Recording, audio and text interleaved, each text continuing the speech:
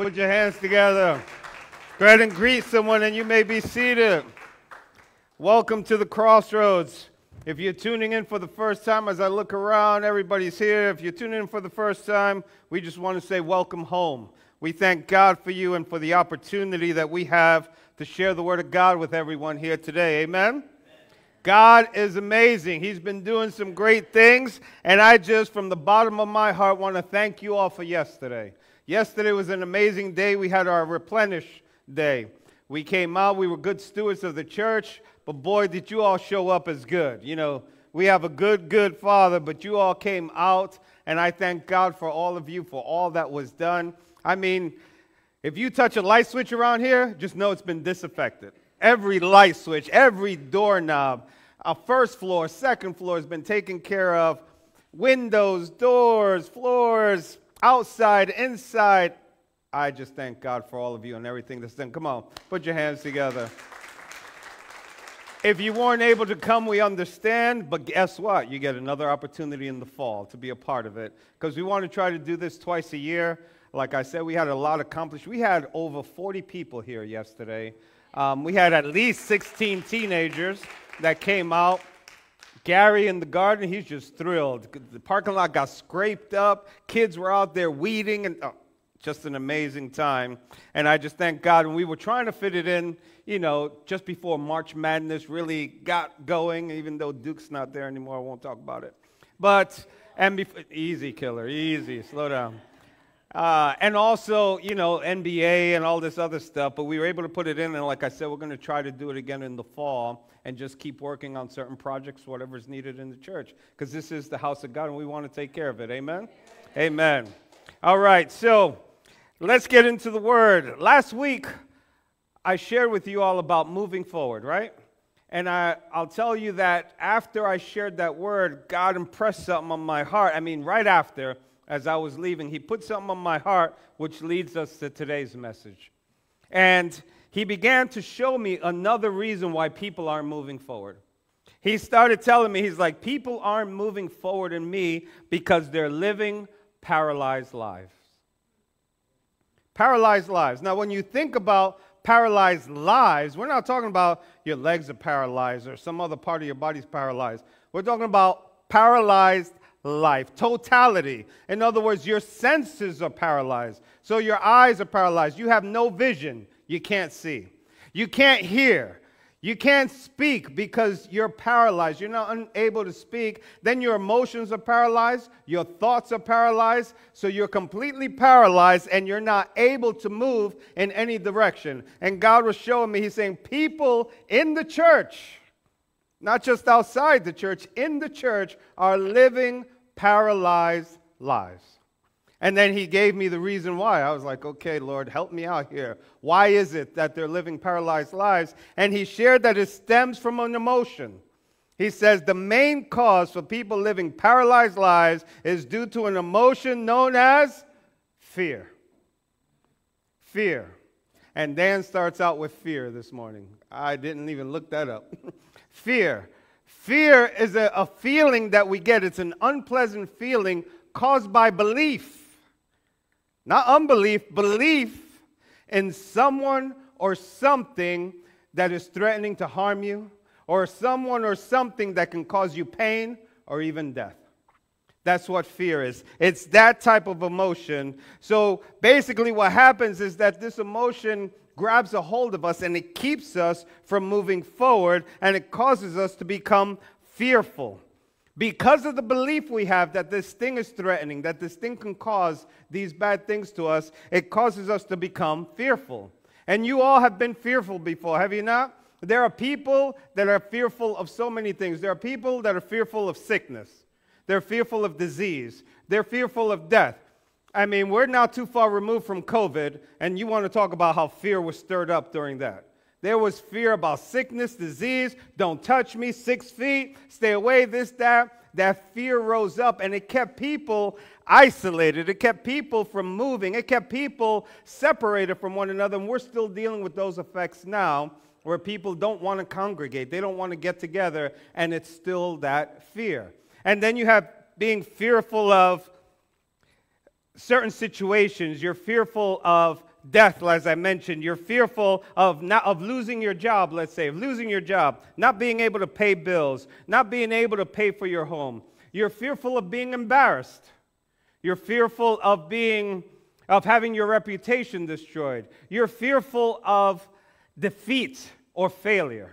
You know, Sean, throw you not under the bus, but throw you over the bus. Sean started a business. He could have been fearful that, hey, can I get this business going? Do I have the funds? Do I have the capital? Do I have this? But no, he ran off with it, and I thank God for you, brother. I thank God for the entrepreneurs that we have within the house of God. Amen? But we become fearful of so much. Yeah, something to clap about. We become fearful of so much. We become fearful of being replaced. We become fearful of being rejected by those we're trying to be accepted by. Come on, Facebook people. Come on now. We become fearful of, ready, of losing a son or a daughter. And I'm not talking about death. I'm talking about fearful of losing a son or a daughter who's embarked in a new job or a new relationship, and we become fearful of that relationship that you had as a parent or whatever being distanced or being pulled away. So we become fearful of those things. We even become fearful of never finding love. Never being involved in love or being able to give love or receive love. Fearful of not finding a partner. Fearful of not finding a companion. Fearful of not ever finding a spouse or getting married. Or fearful of not having kids. And in some people's cases, fearful of having kids again. But we become fearful. And what happens is that emotion has a paralyzing effect on us, and it's had a paralyzing effect on so many people that it's caused them the inability to be able to move forward because they're just so fearful. You're fearful, so you're like, I'm not going to do anything because I'll be embarrassed. I'm not going to get up here and speak because I'm going to feel humiliated. I'm not going to step out here and start this business because I may fail. I'm not going to go out here and ask this person out because they might reject me. Fearful. And if you're ever going to do or become what God has called you to do, what He's assigned you to do, you have to learn how to overcome paralyzing fear. You've got to learn how to overcome paralyzing fear. Realize that anytime fear enters the domain of your life, it's not from God. It's not from God. Anytime fear enters the domain of your conversation, of your emotions, of your thoughts, of your decision-making process, it's not from God. So I don't want to buy this house because I'm afraid. Or I don't want to sell this house because I'm afraid. Or I don't want to do this, or I don't want to do... It's not of God. 2 Timothy 1:7 tells us that God has not given us the spirit of fear, but of what? Of love, power, and a sound mind. He's given us love, power, and a sound mind. Not fear. Not fear. He didn't give us fear. But what happens is if we live in the domain of fear, if we live in that, we shut ourselves off from access to those other three things. We're basically saying, I'm going to live under this covering versus that covering. So instead of having love, you actually deal with hatred. Instead of love, you deal with hatred. Instead of power, you deal with weakness. Instead of a sound mind, you deal with ignorance. Come on, somebody, stay with me. You deal with ignorance, and fear is going to cause you to make illogical, unscriptural decisions regarding certain things because you're making these choices based on fear and nothing else.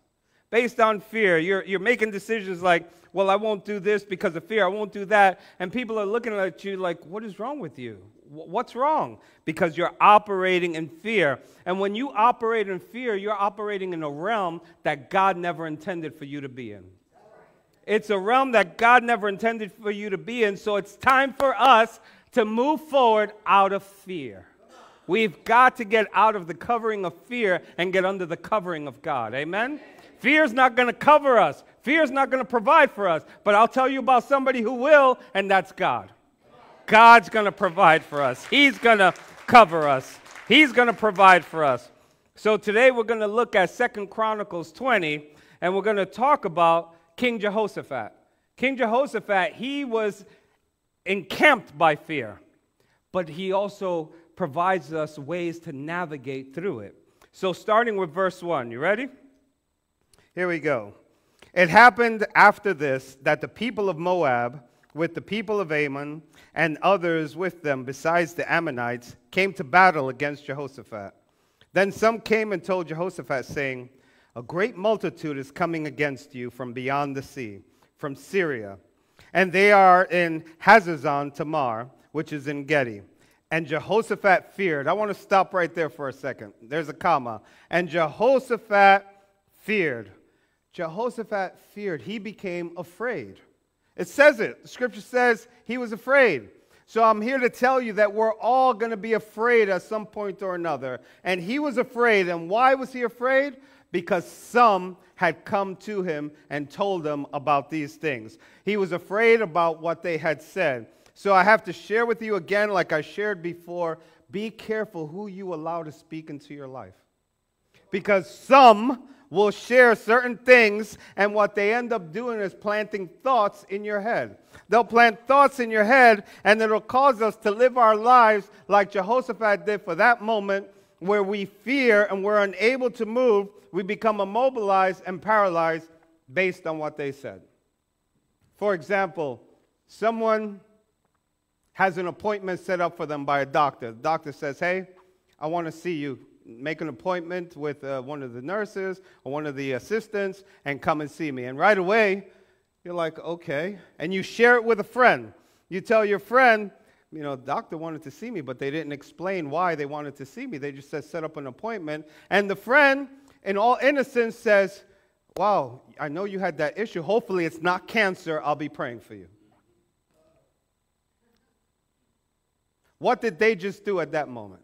At that moment, they just planted something inside you that caused you basically to freeze. So now you can no longer, you're paralyzed. You can no longer get past the point that, do I have cancer? Do I have cancer? Is that what the doctor called me about? Is that what the doctor's sharing? So now you've become emotionally paralyzed. You become mentally paralyzed. You become spiritually paralyzed if you're not seeking God, which we'll talk about here in a second. But you're kind of stuck there because of what they placed in your head, and now you're not able to move. You're not able to do anything. You can't get past the thought of cancer, and yet there's been no doctor report. There's been no proof. There's been nothing, but you're stuck. Not moving forward because you're stuck based upon what somebody planted in your head. And realize that while the enemy tries to keep us paralyzed from moving towards God, he's actually thrusting us in another direction. He's thrusting us towards defeat and death. Because this example that I'm giving you regarding cancer, right away the enemy starts throwing them fiery darts. Well, maybe I do have cancer. And if I do have cancer, wow, I'm going to have to deal with chemo. So now you got to defeat. Your attitude becomes defeated. I got to deal with chemo. I got to deal with maybe surgery. And then the enemy adds some more. So he just keeps adding and drives you further into defeat and then towards death, where you're thinking to yourself, maybe it's spread. Maybe it's gone too far. Maybe I'm not going to live. So now death thoughts kick in. And who's going to take care of my family? Who's going to take care of this? All because someone commented on a doctor's appointment and allowed the enemy to freeze your faith and fire up your fear. Freeze your faith and fire up your fear. But guess what? I'm here today to do the exact opposite. I'm here today to fire up your faith, which is why I'm a little hyped, a little excited. I'm trying to keep myself here because I'm about to jump off the stage and I'll scare people and you won't come back, but that's okay. I want to fire up your faith and freeze your fear, because I'm here to tell you that you need to rebuke the spirit of fear. And if you don't know what that word rebuke means, that means get it out your life, because it doesn't belong there. Because the scripture that I just read to you before said God didn't give it to you. That's a rap song right there. God didn't give it to you. God didn't give it to you. Oh, don't get me started. God didn't give it to you. Look, my wife's like, don't go back to the 80s. You know, I had some of the teenagers cracking on me how I was wearing my hat yesterday. They're like, nobody does that anymore. I'm like, I do? You're old. Okay. But God hasn't given to us. He hasn't assigned it to us. He didn't provide it to us. It's not ours to grab for this season. Fear is not something seasonal that we grab a hold of. Oh, like spring's here, fear's here. It's a season of fear. No. No, he didn't give it to you. We need to make the declaration. We need to stand strong in believing that what we do have is love. What we do have is power. What we do have is a sound mind, not fear. Amen? We don't have fear in our lives. And by having those three things, guess what? If my cup is full of power, if my cup is full of love, if my cup is full of a sound mind, I don't have room for fear. I don't have room for fear. So let's read more of chapter 20 and see that I stopped you at that comma there in verse 3. Jehoshaphat didn't take on the fear. He didn't put it on like this jacket. He doesn't say, I look good in fear. You know, no, he didn't take it on. He actually did three things that we're going to talk about to help him navigate through the fear. Now, like I said before, I want you to realize you will encounter fear. You will. It's inevitable. You will encounter fear, but it's what you do with that encounter that counts. It's what you do with that encounter, because we're all going to feel it. The way the wind blows and you feel it, okay, what are you going to do about it? Are you going to run and hide, or are you going to do like Jehoshaphat did? You ready? So he says, you know, it says that he feared, comma, and then he did something else. What did he do? And set himself to seek the Lord. To seek the Lord and proclaim a fast throughout all of Judah. So here we have King Jehoshaphat. Fear? I'm going to seek God about this. What a concept. What a concept. We talked a couple of weeks ago about King Rehoboam, who the people came to him, and he said, all right, you know, give me 3 days while I consult. At no point did he consult God. He consulted the old, the young. He didn't go to God, and it cost him. Here we have King Jehoshaphat now saying, okay, I heard this. It caused me to have fear, but what am I going to do? I'm going to seek God. I'm going to seek God. And how did he seek God? It says the first thing he did, he called a fast. He called for a fast throughout the nation. And a fast, we've talked about this a few months ago, a fast sets you apart. It sets you apart. You end up denying those things that would cause you to lose focus. You're basically setting yourself aside to be able to hear from God, to communicate with God. And that's what he does. In verse 6, he prays. So not only does he call for a fast, but then he prays. In verse 6, this is his prayer. O Lord God of our fathers, are you not God in heaven? And do you not rule over all the kingdoms of the nations? And in your hand is there not power and might, so that no one is able to withstand you? This is him having a level of fear, but then knowing how to navigate through it. This is him saying, I'm afraid, but I'm going to God. I'm going to do a fast. I'm going to set myself aside so I can hear from God, so I could talk to God, and then I'm going to pray and lay it out before him. And the first thing I'm going to do is remind him of who he is, so then he can remind me of who I am in him. Amen? So we need to do that. So he's responding to his fear that way. Many of us, we need to respond to our fears that way. When the enemy may come with something, with a thought, with a situation, we need to respond accordingly where we're going to God, not going to man. I'm not going to run to Greg. Greg, I love you, brother, but I'm going to go to God first. I'm going to run to God first. You know, with my wife, the same thing. Love my wife. But if a situation comes up, let me go to God, and then together we're going to pray about it. But I'm not going to seek her, seek my sister-in-law, seek Kathy, seek everybody else, and then, oh, yeah, I guess I should have prayed to God. No, God is first. We have to seek God first. So that's how he responded. My question to you is, how are you responding? Are you responding appropriately? Are you responding to fear with prayer, or are you responding to fear with panic? Because that happens to us. You know, I'll throw both hands up. Sometimes something will happen where we respond in panic instead of responding in prayer or praise. We respond in panic where we should be running to God, but our panic keeps us bound. It grips us, and we end up living paralyzed lives again. We're paralyzed. And God is saying not to do that. Here, that's what we're learning. And then God responds to him in verse 14 and 15.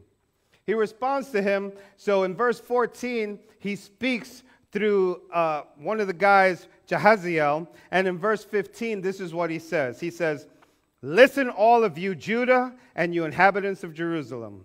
And you, King Jehoshaphat, thus says the Lord to you, do not be afraid nor dismayed because of this great multitude, for the battle is not yours but God's.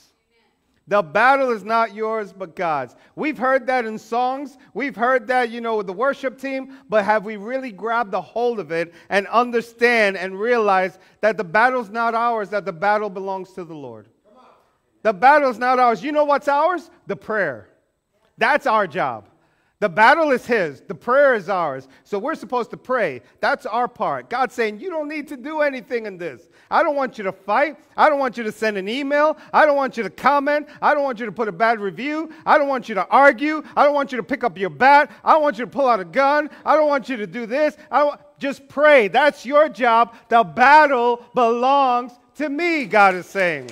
The battle belongs to him. He's saying there are circumstances that you're going to encounter where your resources aren't going to be enough. Your capabilities aren't enough. Your abilities aren't enough. We all think we're strong, this and that. We can handle it. God's like, it's not enough. Leave it to me. I can take care of this. We serve a God who created the universe, and we think we could do better. Come on, the battle belongs to his. God says, don't be driven by that. You need to understand. You need to get it ingrained inside you, deep down in your soul, that what you're facing right now, whatever it is, whatever emotions you're going through, whatever the situation you're in, that God's got it. God's got it. He's the one that's going to step into it. It's not something for you to fight. It's for him to fight because the battle belongs to him. It's not yours. It's not yours. We serve a God that he will step all up in your circumstance like this. And he says, I got this. I'm going to be your defender. You just stay there. You just keep your hands up. Not in defeat, not in surrender to the enemy, in praise to me. In praise to me. Just keep your hands up. Just keep praying. Just keep praying. Remember, we serve a God who's moved mountains. We serve the God who's parted seas. We serve a God who's resurrected things, people. If he did it before, oh, I like this crowd. If he did it before, he'll do it again. He'll do it again, and you're going to hear that again. He'll do it again. So, Jehoshaphat, what did he do? Number one, he sought God. He sought God. When fear came, God, I got this fear thing coming behind me. He sought God. The second thing he did is he believed what he had received. What was declared to him?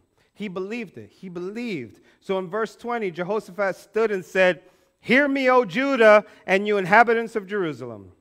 Believe in the Lord your God, and you shall be established. Believe his prophets, and you shall prosper.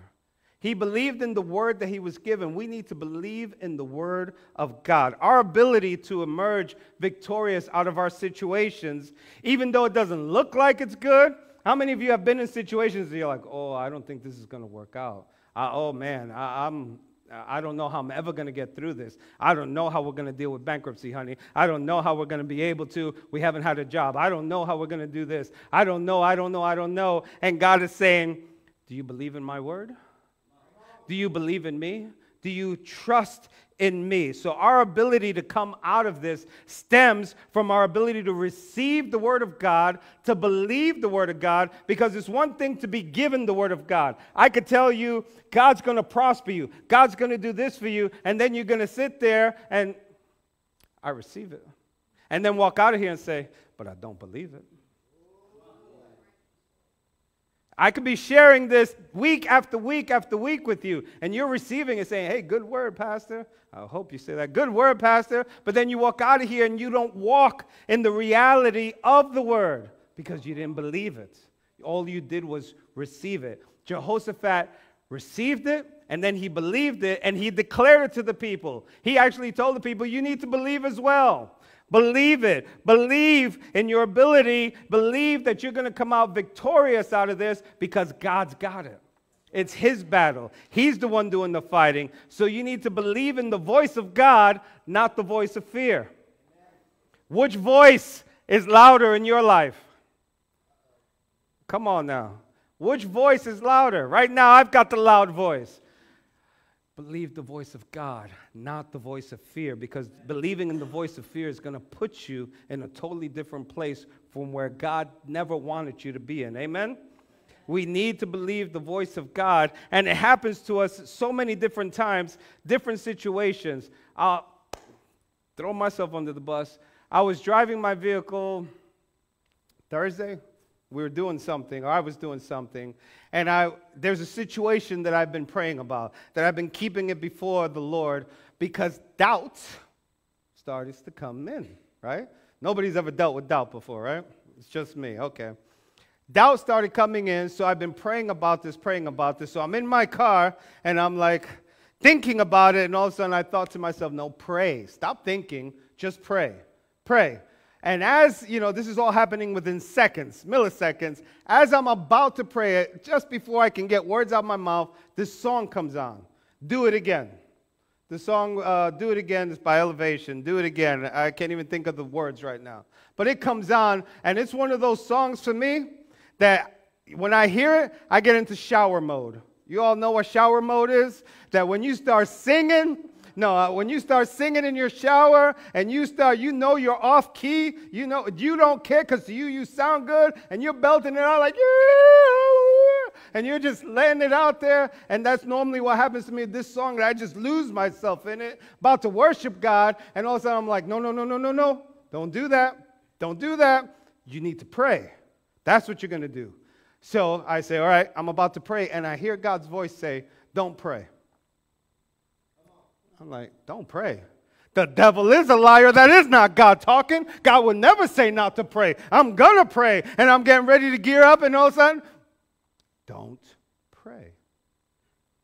I'm like, God, why would you not want me to pray? He says, don't pray and don't sing. I can understand the sing part.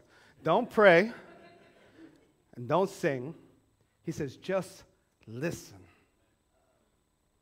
Sometimes we want to do everything but listen. We're ready to speak. We're ready to declare. We're ready to rebuke. We're ready to cast. We're ready. And God's like, just listen. What he wanted me to do was listen to the lyrics for the first time as if it was the very first time again. And he spoke to me. You may listen to the song yourself and feel like, it probably could apply to any situation. This song, for me, spoke in a way that I've never heard it before. And it actually, after I heard it again, it was hard to pick up what God shared with me until I shared it with Millie later that evening. He walked me through. It was like his spirit was walking me through it and guiding me through it and saying, I've got this situation. I've done it before. I'll do it again. I've delivered you from this. I've helped you in this situation. I didn't abandon you in that situation. I've done all these things for you. I've provided for you, so you need not worry about the situation. Just continue to pray and praise me. Not worry, not have doubt. Don't have fear. Don't have fear. So in the song itself, there's also a part that has a pause, like for worship. And, that's where I really go, shower mode. It's like, working them chords. And he had me pause again, and what he had me do was, because in the song it says remember. It's like bringing him back to remembering. And he showed me those things. He was showing me the journey. He was showing me everything that we have gone through, everywhere that we've gone. And he was saying, this isn't the end of your journey. This is just the beginning. Fear not. Fear not. Fear not. He said, I brought you to this point to connect you to the next point. I didn't bring you to this point to just have you fall off and that's it, or that's it, it's over. I brought you to this point to connect you to the next point. So if you don't allow yourself to receive the fear, then you'll be able to hear me. But if you continually allow to let doubt in, this is God talking to me, if you continually allow doubt to come in, then you're not going to be able to hear me. You're not going to be able to be guided by me. You're not going to be able to believe the words that I'm sharing to you because you can't even hear them. That cloud of doubt, the cloud of fear surrounds you, and you're not able to go forward. But like he said, this isn't the end of your journey. It's just the beginning. Ladies and gentlemen, I'm here to tell you, this is not the end of your journey. This is the beginning of your journey. Do not fear. God is telling us, do not fear. You're just getting started with him. It's not the end of your journey. Let go of fear. Come out from that dome. Come out from the, take off those different headphones. Throw them to the side because God says, I have so much more for you. I have so much more for you. Amen? So, seek God because the battle's his. Believe, receive, right? Then the next thing he does is rejoice in the Lord. He rejoiced in the Lord. What a concept there. Those three things. In verse 21 it says, when he had consulted with the people, he appointed those who should sing to the Lord. He picked people. Hey, I want you to sing. I want you to sing. I want you to sing. You're all going to sing. And then those who should praise the beauty of holiness. And as they went out before the armies and were saying, praise the Lord, for his mercy endures forever. Praise the Lord, for his mercy endures forever. Now, when they began to sing, listen to this. When they began to sing and praise the Lord. Did the people do this? Who does it say? The Lord. The Lord set ambushes against the people of Ammon, Moab, and Mount Seir, who had come against Judah, and they were defeated. They were defeated. As they sang and praised, they were defeated. By who? They didn't lift up a hand. They didn't throw a stone. They didn't throw a spear. They didn't grab whatever they had. Nothing. They used their mouths and spoke, sang, and praised God. When they praised,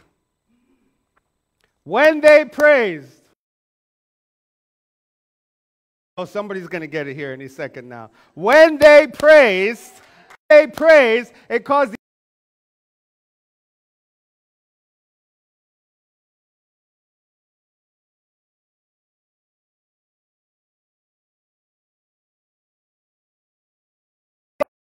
when they praised, right?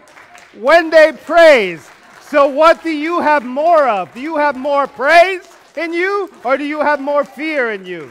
Do you have more worship in you, or do you have more worry in you? Because when they praise, we're able to continuously move forward in him when we praise, because the battle is not ours, it's God. When we praise, it's easy to shout when the war's over. It's easy to shout when the battle's over. It's easy to praise God when the battle's over, but can you do it in the storm? Can you do it during the war? Can you do it? Can you stand up and shout and say, I'm going to sing unto the Lord a new song. I'm going to sing praise because I'm not going to stay here on the domain of fear. I'm going to walk in the dominion of God. Amen. In the dominion of God. Amen? And some of you may be saying, you may be standing right now and say, but I can't help but think about fear sometimes. I can't help. It grabs me. It holds me. It doesn't let me move forward. I can't overcome it. Well, that's contradicting the Word of God. That's contradicting the Word of God, because the Word of God says, no weapon formed against you shall prosper. The Word of God also says that the weapons of our warfare are not carnal, but mighty through God for the pulling down of strongholds. Fear is a stronghold. So therefore it's saying for the pulling down of strongholds, we can pull down fear out of our lives. All we have to do is seek God, believe and receive, and praise him. Amen? Don't allow the worry to grab a hold of you. Don't allow it to push you back, to keep you back. Don't allow it to paralyze you. Nobody here is paralyzed. Stop walking, stop living paralyzed lives, because God didn't give it to you. Amen? God did not give it to you. So I have to ask this question. Am I preaching to somebody today?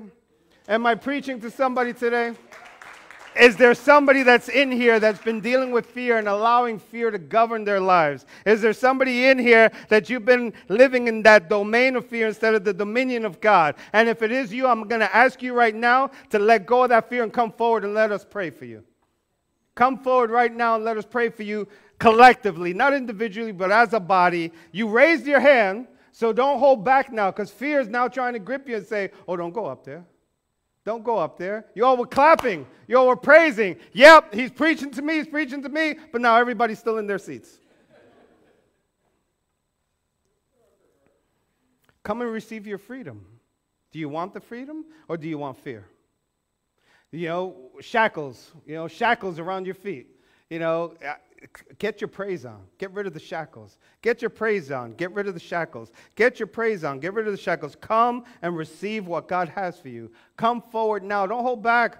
Don't let that pew hold you back. Don't let the pew hold you back. Come and receive your freedom now. It's one thing to stand up and praise. Yeah, what he said. You received it, but now are you going to believe what I'm sharing with you? Come and receive your freedom. Amen? Come and receive it. I want to pray over everybody today. I want to pray because you have to realize that the fear is not something that God gave you. It's what the enemy's trying to put on you. So stop carrying what the enemy gives you. We talked a few weeks ago about the yoke of Jesus. That's the yoke we want, not the one of fear, not the one that the enemy tries to place on us. We want what God has for us, not what the enemy tries to put on us. I don't want to dress up like the enemy. I want to dress up in what God has for me. Amen? Amen. Everybody ready to be free? Everybody ready to be free and walk in that newness and that freedom? Right? Let's pray. Come on, let's pray. So, Father, we just thank you, O Lord, in the name of Jesus, Father.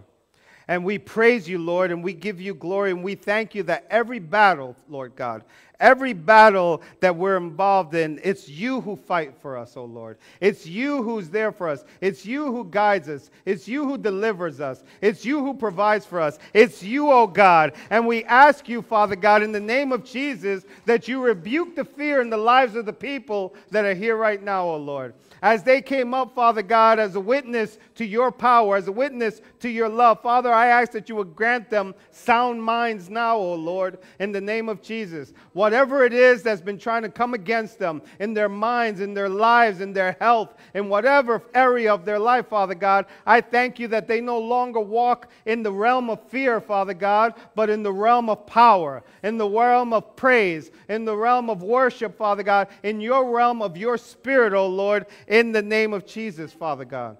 So I thank you for bringing healing in their lives, oh Lord. Whether it's physically, whether it's emotionally, I thank you for the healing that's taking place even now. I thank you that shackles are falling. I thank you that chains are breaking. I thank you that people are being freed right now, oh Lord, in the mighty name of Jesus, Father God. And we thank you that as the people of Judah received their freedom and their enemies were destroyed, I thank you that no weapon formed against them shall prosper, that they are victorious, and whatever the enemy meant for evil, Father God, at this moment now, you're turning it for good, oh Lord. So we just thank you, Father God, and we say and we declare, no more room for fear, just faith in you, Lord. In Jesus' name, amen. Come on, put your hands together.